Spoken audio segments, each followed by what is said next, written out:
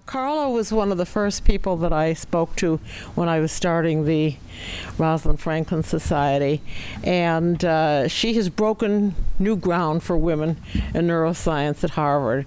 She was the first woman to receive a PhD in neurobiology and the first to chair the neurobiology department.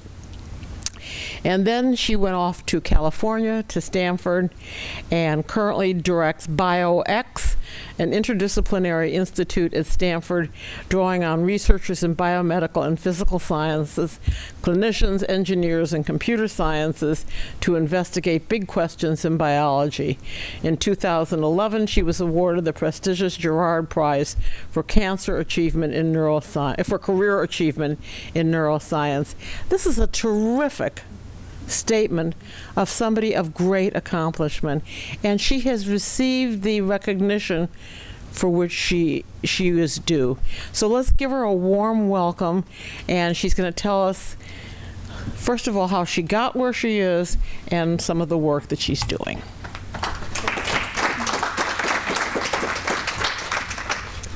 Well, first, Marianne, thank you, and Carla, thank you for your persistence in inviting me, and I guess it really shows how the society works, that you don't give up, which is really important. And the other thing I want to say is, I was just thinking about your comment, Marianne, that we really have to just keep working on the process of nominating women, and I think this issue of persistence is extremely important. We cannot stop, and I've heard, so many times on juries that I sit on, where someone will say, well, I didn't nominate her this year because I nominated her last year and she didn't get it. And I think what many people don't actually appreciate is that for men and women, the process of receiving a major award is a long-term process. And it's not just the major awards, it's even, membership in the academies.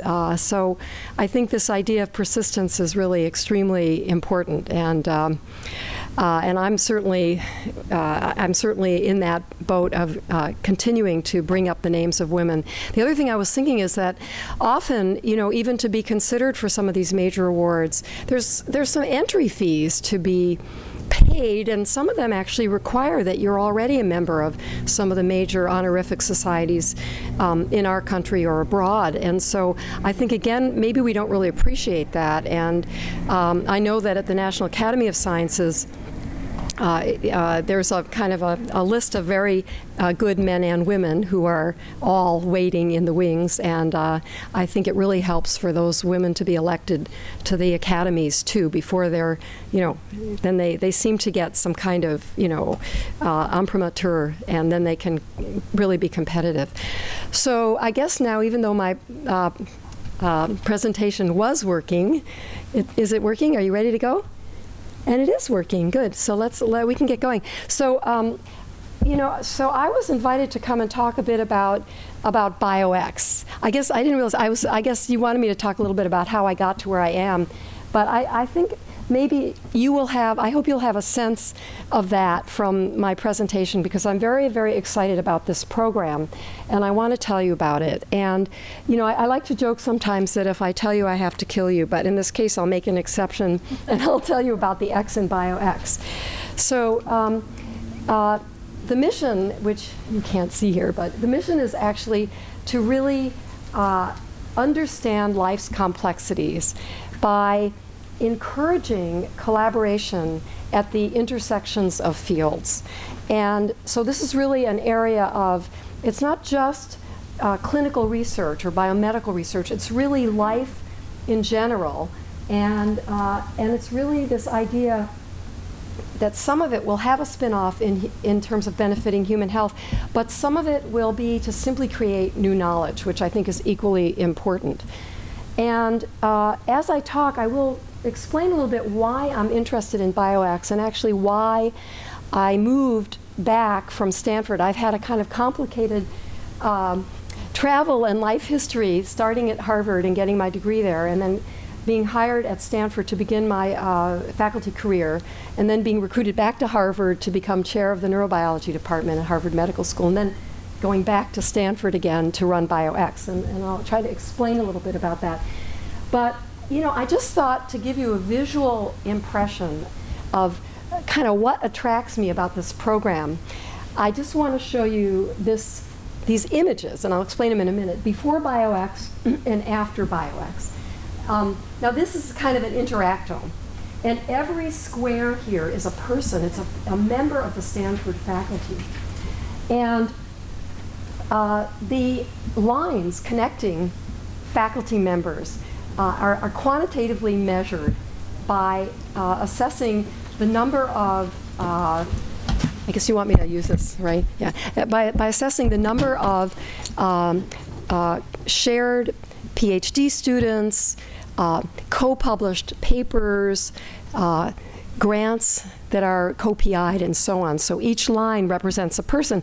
And you can see that even before BioX, there were a few intensely collaborative and interactive people at Stanford in the biomedical and life sciences areas. And incidentally, the colors are just selected from 3 schools. So green is the School of Humanities and Sciences. It's actually the biology department. I think blue is, what did I say, mechanical engineering, so School of Engineering. And purple is the medical school. So it just gives you a sense of 3 different departments. So the other people are just in different departments. And the point I want to make simply is that whatever the BioX did, it intensively increased the collaborations between faculty across the university and, in particular, these interdisciplinary collaborations. Now let me tell you a little bit about that. So, and I should say that this program was originally conceived and supported by Stephen Chu, and then, so, you know, in physics, and Jim Spudich, who did get one of the Laskers, I think, this year, actually, in the School of Medicine, Channing Robertson in the School of Engineering, and Dick Zare in chemistry. And actually the concept was, wouldn't it be great if we could have a program that encouraged collaborations across disciplines? And at the time, the president of the university, John Hennessy, also said, well, if we're going to do this thing, let's actually follow it. Let's figure, you know, let's see if there are outcomes. And so what I just showed you is part of an outcome analysis that's being conducted now at Stanford from the School of Education. So let me talk a little bit about what is BioX. So the original concept was, let X equal these different fields and mix them together. And I kind of like to joke that and create a home for this program in a beautiful, not so new building anymore, but it's about 10 years old, that was created to literally put all these different people in together. And in fact, I kind of joke that it's like Noah's Ark, because really, originally, the idea was, well, let's just put everybody in the building 2 by 2, you know, 2 engineers, 2 neurosurgeons, 2 of this, 2 of that, and let them breed and let's see what happens. And actually, my job, so I wasn't there at the beginning of BioX. I was invited to come back to Stanford about 5 years ago to figure out what the heck had happened, not just in the building, but also in the program. Because it started with a very small group of highly collaborative people. That was actually one of the criteria for going to the building was, you know, okay, let's have these different disciplines and some proof that you actually were working across disciplines and were you were somebody who was collaborative. So that was my job. So I want to tell you something about what did actually happen. So there are about 44 faculty in the building now. The building is completely packed. And, you know, I think more than 600 people, physically, bodies in the building. So BioX is a program. It is not a department. You can't get a BioX degree, even though it's really cute. The undergrads often email me and ask me, how do I major in BioX, which is very cute. Right now we have almost 600 faculty across the university, and 21% of them are women. And that's actually pretty good, although I wish it were better. But it's good because in the sense that we're counting in the faculty here, there's a very large representation from the School of Engineering, from many people in the hard physical sciences, physics and chemistry, and math and statistics and so on. So it's not bad. It'd be great if it were 40%. And it's all over the place across all of the schools, actually, except I think now, I don't think there's anyone who's signed up from the, the School of Music. But it is a kind of a web. And imagine that this web is a web that runs across the university horizontally, weaving together different disciplines and trying to break down the silos of individual schools, departments, and disciplines. So that's actually the idea, is to construct something on top of what is already the strength of the university. So we don't make appointments. We encourage people to join. I have some faculty slots that I can use as carrots. In fact, everything I have is a carrot, which I love. So I have faculty slots that I can give out to departments, to partner with departments, particularly if a person who's being recruited doesn't quite fit into a specific school or discipline. And that happens now, it seems to be happening more as these interdisciplinary themes become more popular in terms of hiring. So we just hired a young man, Surya Ganguly, who is trained in physics and is now a theoretical neuroscientist. And many different departments were very interested in him, and everyone said, well, we really don't have a slot for this guy at this point, but he's terrific. But we're not sure how he would fit into teaching. And so we partnered, and he came. And so it's that kind of idea. So we build on the strengths of the individual departments. We rely on the faculty of those departments for quality control, and then we encourage collaborations. Now, you could ask, why do you need such a program? And I don't have to tell you guys, but the idea here is that basically the last 50 years, what we saw in life sciences and biomedical research was a tremendous reductionist approach, fabulous, with the sequencing of the genome and with the discovery of DNA and so on and so forth. And we've really reduced life to its building blocks. But as all of you know, basically the problem now of our century is to put Humpty Dumpty back together again. And I would like to argue that you can't do this only with, let's say, one method, namely, let's say, genetics. Genetics is extremely powerful, but it's more complicated than that. And so I think we really need every tool in the toolkit. And this, it really is too bright here. But I'm just going to say, I really know this personally. So now I want to just explain a little bit what attracted me to BioX, and a little bit about my own approach, and a little bit about science, like 2 milliseconds worth of my own science. But let me just say, as a neuroscientist, the one thing you cannot really do is reduce the brain to a molecule or a cell. Even a cell, it's not in a circuit, therefore it's not really part of, you're not studying it in a realistic way, and yet, of course, that's what we've done, is we have reduced life and the brain to cells and single molecules. In my own lab, we're really interested in how early experience and brain function ultimately tune up brain circuits, leading eventually, of course, to the functioning of the adult brain and perception and action. So we really want to understand what's happening in early critical periods of development in children's brains, and even earlier in the fetal brain, that ultimately lead to the emergence of the adult pattern of connectivity. And so in trying to understand this, of course, we've also become extremely reductionist, and we've even found genes that if you knock them out of mice, the mice are actually smarter than wild-type mice, and I'm happy to talk about what this might mean later. But let me just say, the other thing that we found is that in development, the adult pattern of connectivity between eye and brain is not the same as the immature pattern. In fact, the immature pattern is a mixed pattern where the inputs from the two eyes converge onto the same cells in the target structure, but in the adult, the pattern is segregated so that the input from the right eye goes to some cells and the input from the left eye goes to other cells. And in trying to understand this, we were forced to study everything in vivo. And not only that, but we were discovered many years ago that the eye early in development sends signals to the brain, and those signals are like running test patterns on connections in the brain, and then keeping the right ones and eliminating the wrong ones through an activity-dependent, neural activity-dependent process of tuning, of circuit tuning.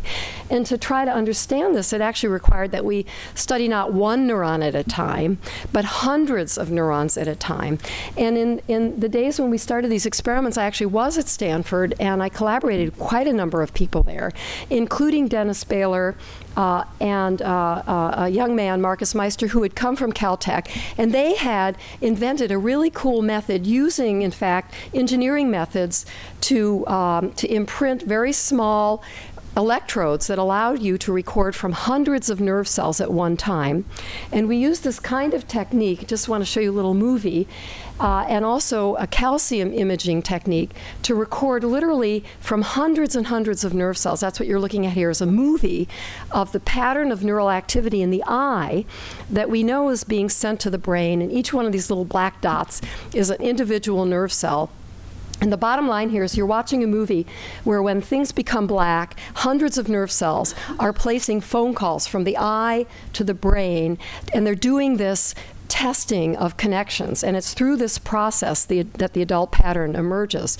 And so, you know, years ago I realized that we couldn't solve these problems on our own, and already at that time we were collaborating with physicists and actually chemists and engineers who built amazing microscopes, confocal microscopes that would let you see this sort of thing and so on. And I realized that this approach of sort of open collaboration, generosity, was really important to the advancement of any research that is going on at the systems level or above. And so I guess I've felt that since my own career so benefited from this, I really wanted to be able to share this kind of experience with others. And I've spent a lot of time during my life now trying to make resources available. So when I heard about BioX, I was extremely excited to try to see if I could participate. Okay, so what I realized, part of my job, as I said, when I came back to Stanford from Harvard was to figure out what BioX was, because it isn't just Noah's Ark. And so the question was, what is it, and can I actually build a case for BioX so that the program would continue and go forward? And incidentally, part of my job is to raise money for the program. So this is, if you have carrots to give out, they don't just come from the sky. So as I said, the mission is really to encourage interdisciplinary collaboration, and we really need to do that to solve these complex systems problems. And so to do that now, over the last few years, there were two fundamental programs that BioX runs, and two more that we've actually three more that we've added. And I want to just explain them for a minute, but let me just say one other thing first. What I like about this program is that it's completely open competition. So we make no assumptions about who is in and who is out. And I think this is, you know, if you think about diversity and about how to really encourage women and minorities and everyone to participate in an equal way, this, to me, is the right way to do it. So you don't say, well, we're going to limit this program to a subset of people. So the entire university, anyone on the faculty or who's a student is eligible, but to join the program you have to be a member of the faculty at Stanford. It can be anywhere. And all you have to do is write me an email and say you want to join, and we just make sure you're actually on the faculty. And then you're eligible to compete for funding. And the programs include it's kind of a high-risk seed grant program called the Interdisciplinary Initiatives Program, a set of graduate fellowships, and some undergraduate research experience, and then some innovation labs. Let me just say a word about the innovation labs. So these are like cores, but they're not cores. These are labs that try to capitalize on inventions and technologies that have been recently made by Stanford faculty that suddenly everybody wants to use, and I'll give you one example later, and yet, you know, their labs are overrun by people both within Stanford and also maybe across the world who want to use these before you can buy something off the shelf, which is probably 10 years later. So if we can find the resources, we've created these labs, which are essentially additional space for the inventor to teach the new thing to faculty and students. And if we can, we also usually hire a senior scientist to run the lab and get things going by buying some fundamental pieces of equipment. And this has proved extremely successful. So for example, there's a microfluidics foundry now that BioX has created that was really invented by Steve Quake, who, when he came to BioX to Stanford, and is available for anyone throughout the world now to come and use to make their own microfluidic device.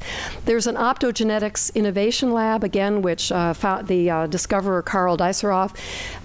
Everybody wanted to learn how to use this method, and again, we have a lab that teaches the technique and allows people to troubleshoot their experiments, both faculty and students from anywhere in the world, actually. Those would be examples. Let me talk about the seed funding for a minute, because I think this really makes the case for BioX. And incidentally, you know, Carla, tell me when, give me about like a half an hour heads up. I think, you know. And I'm the director of BioX. Oh. And today we have a really amazing thing happening here at the Clark Center. It's a poster session and a scientific session where people are presenting the work that's been funded by BioX seed grants. And these seed grants are really intended for innovative and disruptive experiments that are maybe a bit high risk, maybe they don't all work, but if they do work, often they lead to just tremendous breakthroughs and other discoveries and additional funding. My name is Sarah Moore, and I'm a graduate student in the bioengineering program. Just finished my 5th year. I came to Stanford in bioengineering because it was at the intersection of medicine and engineering. The medical school is right next door, the engineering school is right next door, and our department is between the two. And that really excited me because it meant I could do research that was very applied and directed towards helping patients. I came to Stanford to do something that was interdisciplinary. In particular, I was interested in the connection between biology and physics. And the BioX program has given me an opportunity to really integrate the aspects of experimental biology and computational physics. What we've done is we've taken stem cells and we have inserted a light-sensitive protein into the cells. And then we've made these cells into heart cells. And by just using light, instead of traditional electrical stimulation, we can pace the cell. We can pace the heart cell. So that's great. We can go on. There we go. So actually, that's the optogenetics. I just thought it's fun to see this. I mean, so what did you see? I mean, you saw a poster session following a symposium that presented a lot of the work that people have been funded for with these seed grants. And I'll come back to that in a minute because I think it's an important part of the program itself. So this seed funding program is for actually really high risk, potentially high reward science, and we're happy if one thing works, if just one of the grants that we fund. I mean, you'll see that it's actually been an extremely successful program, but the idea is that if we think that it's something that already would be eminently fundable by formally by NIH or NSF or something, we will not fund it. So this is really, we're looking for failure, we're hoping for success, basically. We can fund about 20 or so proposals each round, and they're funded for 2 years, $75K a year. So that's about $3 million every other year that I have to find. At this point, Hennessy's very happy that the program's working, so he will backstop the program. So we run it every other year. We can fund about 20%, which is a pretty good success rate these days, and so faculty are very engaged in this competition, open competition. And to date, we funded about 140 proposals, over 600 applications, And the program's been going on now, actually just had its 6th competition, so it's just beginning its 12th year. And just to give you a sense of the rounds, so actually we just had the 6th round. I didn't have time to update, but it's generated a tremendous amount of activity and interest across the university. So for example, let's say in round 5, same thing in round 6, about 120 letters of intent that involved about 220 faculty in 51 departments and 5 schools across the university. And then we can only accept, we made 24 awards, and this includes a lot of faculty.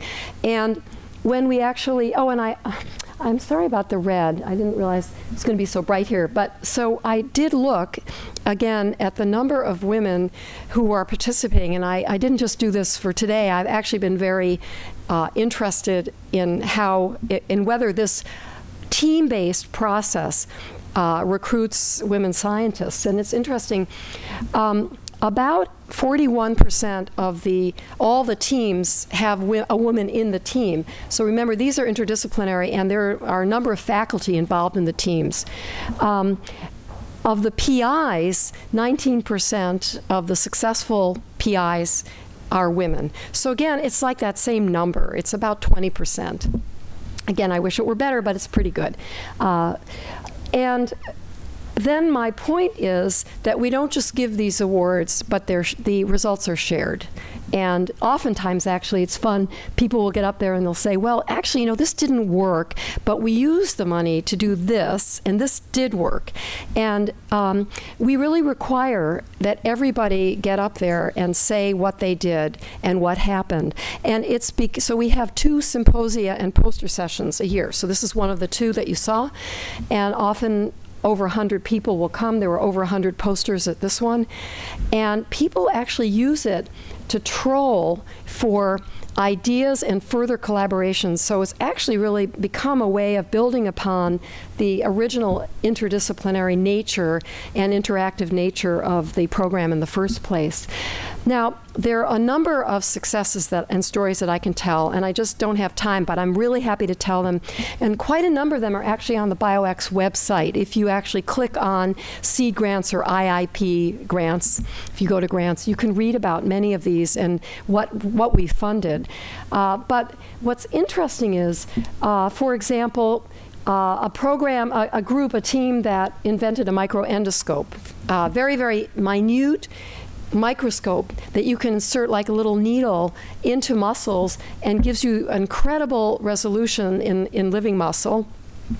We funded it to start with. There are now more than 6 patents filed.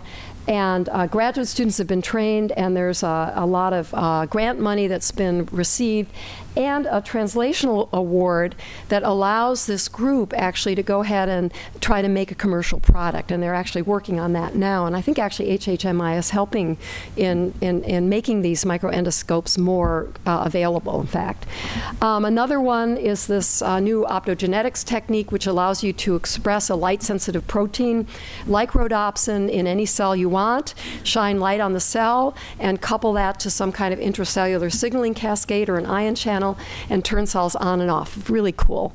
And that also now has led, actually there's a company, several companies on this. People are even gearing up for the first gene therapy trials, trying to replace, in people who are blind, replace this protein in the eye, and so on.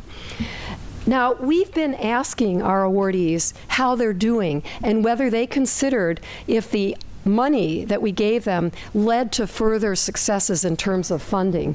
And the answer is an amazing yes. So this is self-reporting, but for the first 15 million, which I'm giving you now the results of 5 rounds times 3 million each. When we ask our grantees how are they doing on the outside world, they tell us that they've received formally over $170 million back. They become extremely competitive. And this is from mostly federal sources now, because a number of them have received really large, actually collaborative grants. And so this is a good argument for continuing this program. It's made the faculty, really given them the first results that they would need to actually become competitive and go on for follow-up funding.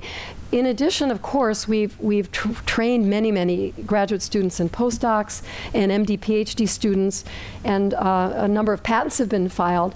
And there are about 4 startup companies now that have come out of this program. We'll see what happens to them. So I'm going to just actually wrap up now. I want to tell you 1 or 2 more things. I want to talk a little bit about these graduate fellowships and what they are. So again, we don't have a PhD program or an MD PhD program.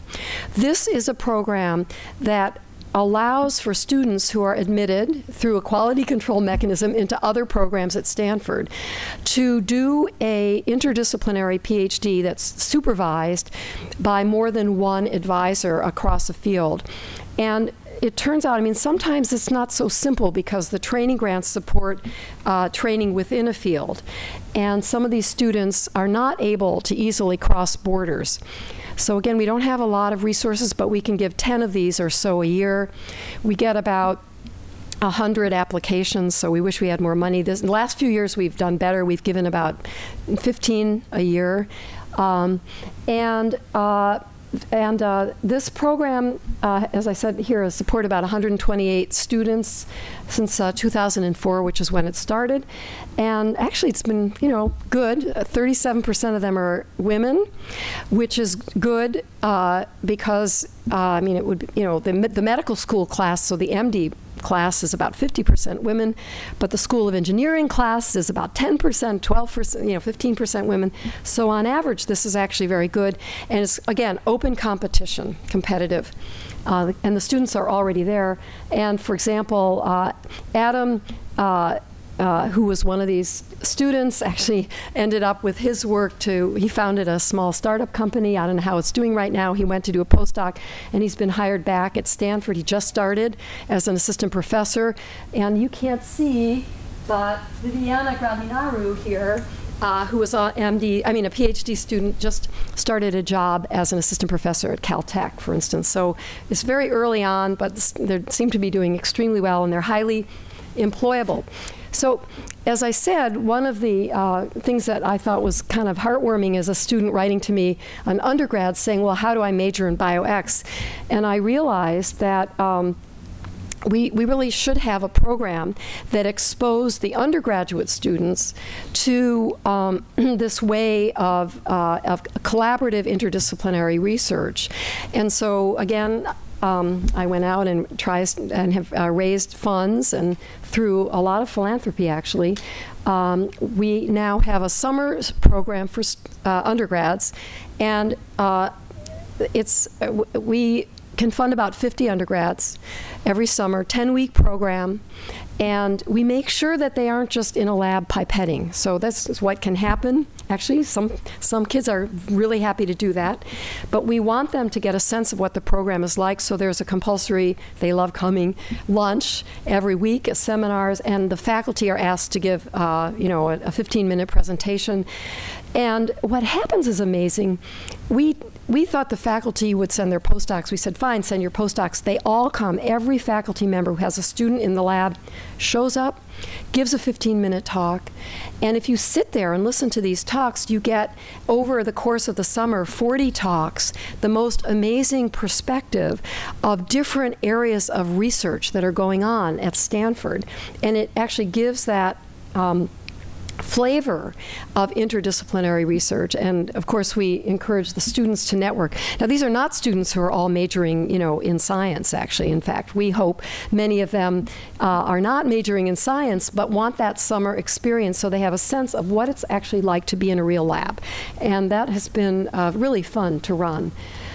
So, just to sum up, as I said, there's this web of interconnected faculty across the university. It's an open web, and it seems that just by having this program in place, even the faculty teams that don't win bioX seed funding report that they're just by being forced into the competition, selecting to compete and creating their teams and working together, they also claim that they have benefited. So in other words, the process has gone beyond just the people who've gotten the funding, which is interesting. And One thing that our colleagues Woody Powell and Dan McFarland have asked in the School of Ed is is this a new way for research universities to operate? In other words, building this sort of horizontal interconnectedness on top of the vertical structure of departments and schools. Now, what are the ingredients for success? As I said, I think you have to have a faculty that has a mindset that it's good to collaborate and to be open and generous. And I think there are many universities where this is true, and I'm happy to be at one of them. So this entrepreneurial spirit is certainly in, the Bay Area and Silicon Valley. That helps. It's not just a bottom-up program. Really, at the top, the deans have to be willing to support the program as well. And quite interesting to me and very lovely is that the deans of the School of Engineering, the School of Medicine, and Humanities and Sciences are really supportive and are engaged in this process. And Stanford actually has a process for these interdisciplinary institutes, and that's also helpful to have that kind of structure. But it doesn't work without great departments and schools to get a good faculty in place. And then, as I said, before I raise money, because you don't take away money from departments to build this program, you sort of create additional opportunities. And honestly, sometimes I wonder, I don't think some deans understand that, and anyhow, it's a huge mistake to take away to do something